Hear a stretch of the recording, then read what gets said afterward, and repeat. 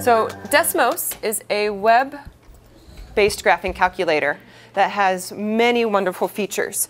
So all we have to do is go to desmos.com. This is also an app that you can download for the iPhone. This is an app for the iPad. Or you can just use a web-based version and go to Launch Calculator. So www.desmos.com. And then we are going to launch the calculator. So we collected different pullback distances. And those are our independent variables, excuse me. So we're going to change the 1 to a 2. We did 3 different trials with 2. So 2, 2, 2. You did 3 different trials with 4. You did 3 different trials with 6. So we're just entering those numbers in for x. And then in the y, you are going to input your data that you collected for how the distance that it traveled.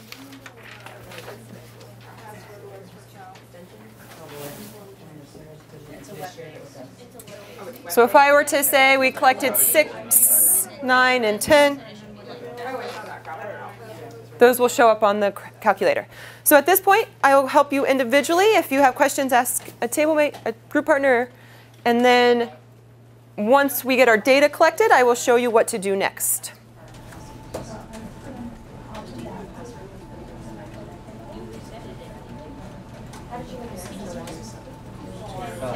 So this is 2 inches. Oh, yeah. Can I change the Exponential. Yeah. And those are the ones that takes the cost. So our 4 or 6 were Oh, because you clicked on it, that's why. different. Well, oh, and then you Oh. And the point, yeah. We're not competition ready, obviously. But what I'm asking is that we turn our voices into a place where those who would like to follow along and listen and hear how to use Desmos because you haven't had experience with Desmos can do so. And if you're comfortable and you're ready to keep working, that's fine with me. I totally understand we're at different levels in our experience and exposure to Desmos. So I made up some data. And this is what I'm going to model. Hopefully this doesn't match your cars because I tried to make it look a little differently. So if you see that this isn't what mine looks like, I specifically chose different numbers. You didn't want to give away the answer? Well, all the cars are different, and yes, that's you. So you notice I don't see anything happening. That's mainly because we need to change our view. So we are going to go over, you have these zoom buttons, so you can zoom in and zoom out. But if I zoom out, it zooms everything at the same time. And so maybe you want to be a little more specific in how you look at your graph. So you can click the wrench and specifically change. So I know my pullback distances were between 0 and 10. So I might change my x values to maybe like a -10 and a 30. So I can have a more specific window. And then we know our y values were the distances. So maybe we go from -10 to, let's say, 200.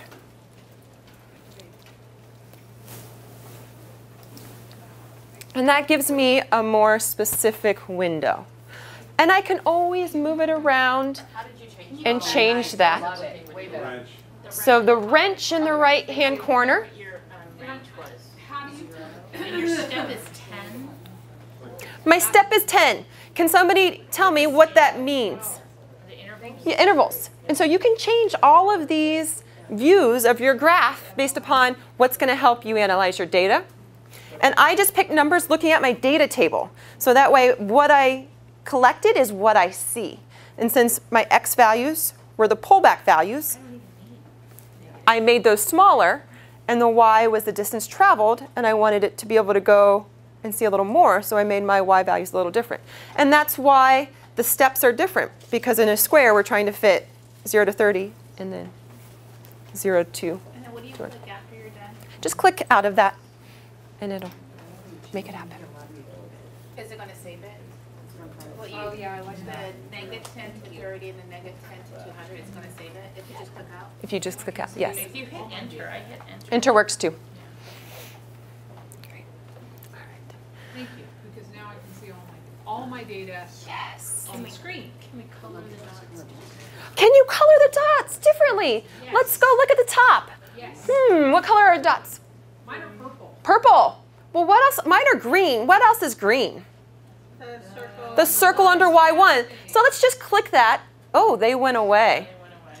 So click on the gear key, and if you want to change color, click on this gear key, Oh, yeah. and then change click the on the style. circle, I like and that. then you can change this color and style, and then if you're done, click done.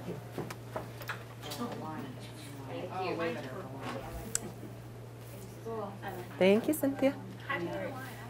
So, what pattern are you seeing on your computers? What does it look like? Increase. The further we pull back, the further the distance. The further distant. What shape is your graph? Kind of a stair step. A very steep. It's not a straight line. It's not exactly straight. Yes. No, but it's a positive. It's a positive slope. So, we're going to pause as students and put on our teacher hats right now. We're going to pause as students and put on our teacher hats. This activity is really wonderful because of the range of activities we can do with this. So one day collecting And so, one day graphing data maybe with our students. the range of grades this hits. So, if we were to collect more data, this line would be a curve. But because I specifically chose smaller numbers, that's the steep part of the quadratic, and so we can model those smaller numbers linear with a line. So if you work with lines, you can do this activity and focus on the smaller numbers, and you can make it a line. If you are in the high school grades, you can do bigger numbers and have them see decide, well, is this a line? Is this a curve? So this is one reason I thought this was a great.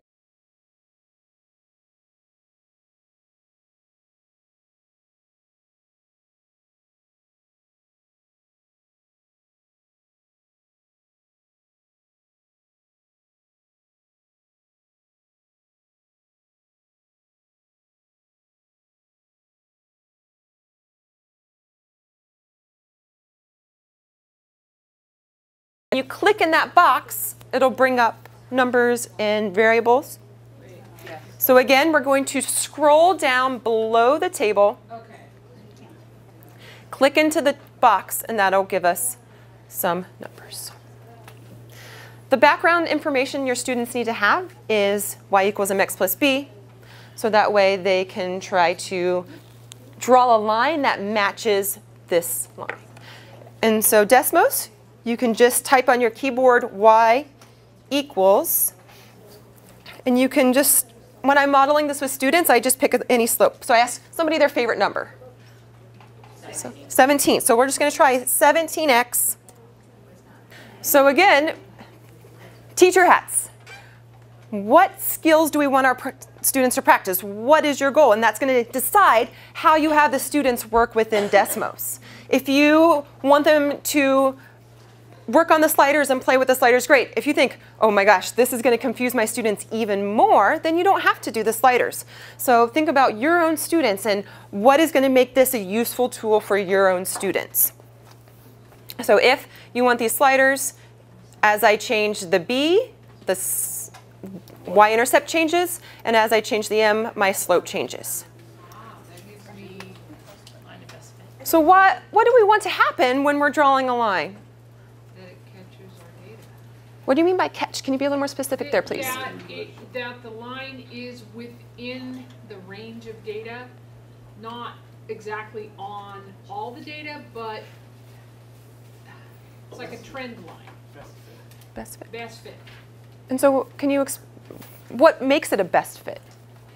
It hits most of the data. Most of the points, same amount of points on the top and as the bottom? Well, maybe. Yeah. Oh, there is a line of best fit, a formula, right? Absolutely. Line that represents the trend of how they got. Yeah. So, I'm just saying, are you going to show them the It's the average residual or plot something. as well? There is. I wasn't going to go there today, but we can. And so, Well, I think you want the, if you want to see the trend, you want the dots close, dots on both sides and pretty close to the line. pretty close to the line, yes. Not just equally to both sides. Yeah. Yeah. Because equally, you don't want to have it. They're very close and gathered around the Yeah. line, so you can see the trend. So before I give you the formula for finding the line of best fit, I want you to play around and come up with an equation that you think models your data accurately. And you can either do that by creating the sliders, or if you just want to type in numbers, you can make these numbers and say like 10x plus 3, and then we can see that line there. And then if I change the 10 to a 20, it'll also change the line, and we can see that change happening with this orange line. And again, if you don't like orange, you can go up to the, you can change the colors also.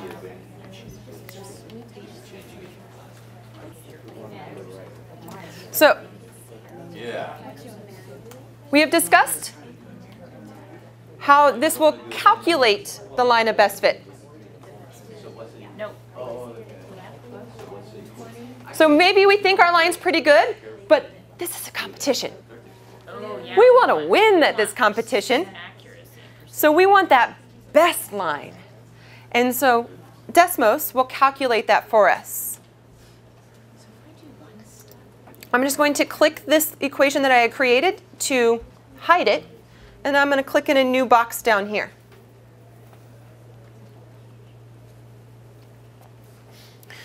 So we're going to type in y.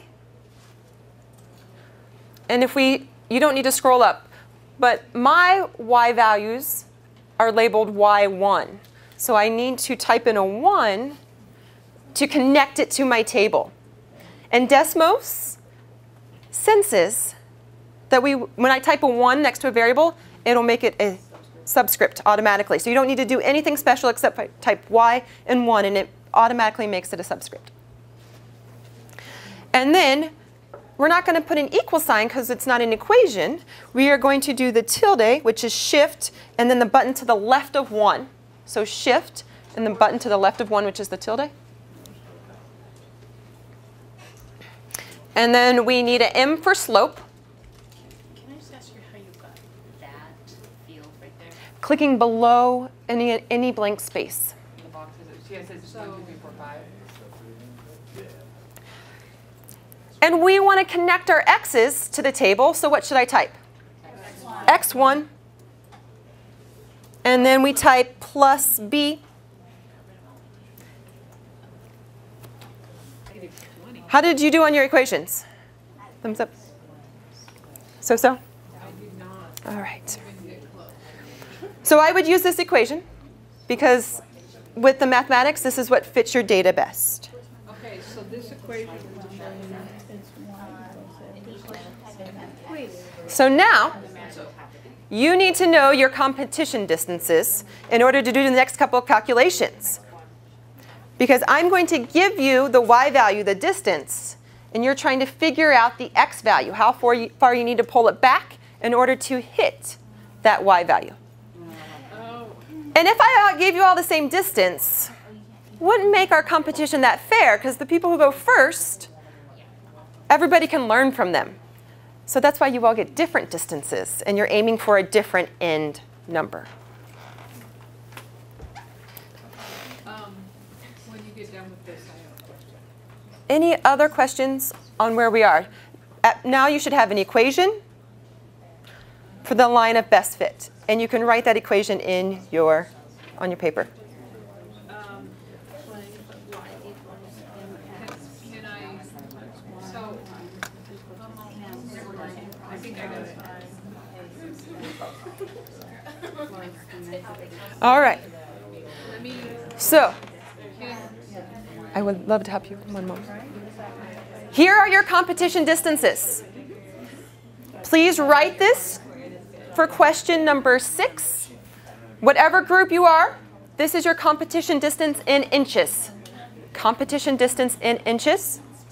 And I'm going to give your group 5 minutes to do calculations. One thing I forgot to mention as a teacher, I did this activity, bought the cars, I was so excited, and it took me 2 days. And at the end of the first day, the kids were like, well, do I get to use the same car the next day? And so we had to spend the last couple minutes frantically numbering the cars. So if you are going to do anything like this, I highly suggest numbering the cars, so that way kids know which one they used, and then you get to use that same car in the competition because you know how that car works. Yes?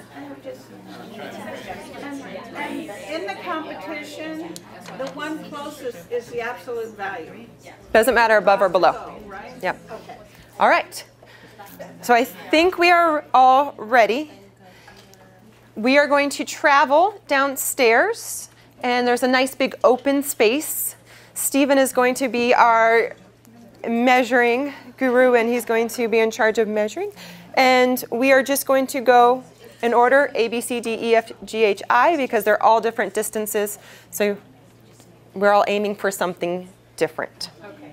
So then are we aiming closest to our set distance or way away from our set distance? Closest to your set distance. You're aiming to hit this number. Okay, got it. Do we have to use the number we found on the graph, or can we use what we found? Well, hopefully the number on the graph is what's going to make it actually do that. That's the hope. Same. This carpet's not that good. There are two. This carpet, not There are two different. the inside. It's the inside. Good to know. Okay. They're already downstairs. Thank Okay. Please follow me downstairs.